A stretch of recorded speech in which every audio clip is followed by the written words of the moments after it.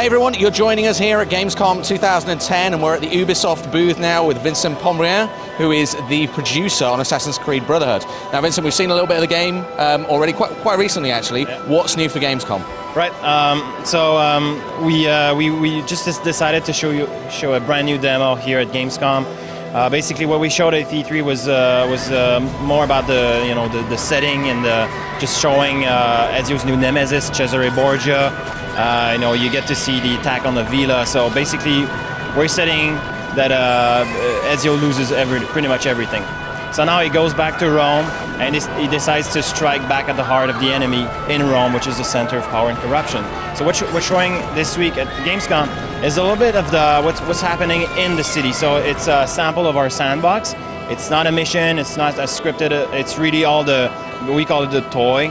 So we are showing a bunch of new ingredients, new stuff happening in the game. So we're showing the Brotherhood assistance moves. We call it the BAM, which is basically what you can do with your Assassin's Guild. We're showing a little bit of the horse. We're showing some more fighting because we teased on that at E3.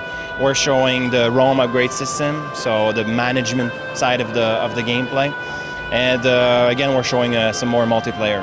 So the Gamescom demo that we saw starts out in Rome. You're in front of the Colosseum, and from there, Ezio jumps straight onto a horse and assassinates someone. We had to do it, right?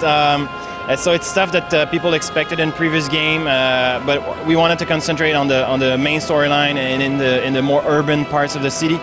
Since Rome is a bigger place, it just made sense to have a faster means of transportation. And we already had the horse. It was underexploited, so we polished it even more. Now it's part of the main gameplay. Basically, you can use it as a means of transportation for fighting and just for accessing higher places. So it's also a moving platform, basically, from which you can jump to and jump onto. You can steal horses, hijack horses from both civilians and the guards. So it's pretty cool, actually. Now, at the end of the demo, you kind of teased a little bit that we might be seeing more of Desmond in this game, and maybe more of the modern setting.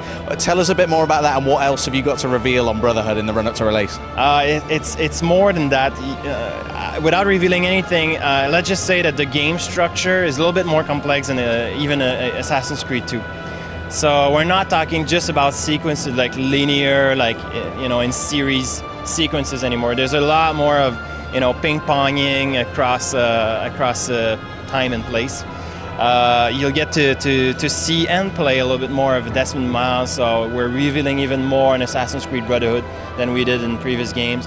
So that's also something that fans wanted to see, and we also wanted to push the story forward a little bit more. So yeah, it's a full-fledged Assassin's Creed game, so that's the real game. Desmond Miles is the real game. Well, tell us when we can expect to see the game and on what platforms, Vincent. Yeah, so it'll be available this fall, in November, on PS3 and Xbox 360. And no PC version for now?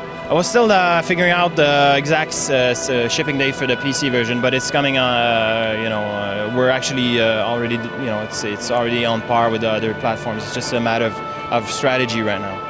Great stuff. Thanks for your time, Vincent. You can find out more about Assassin's Creed Brotherhood at gamescom.gamespot.com.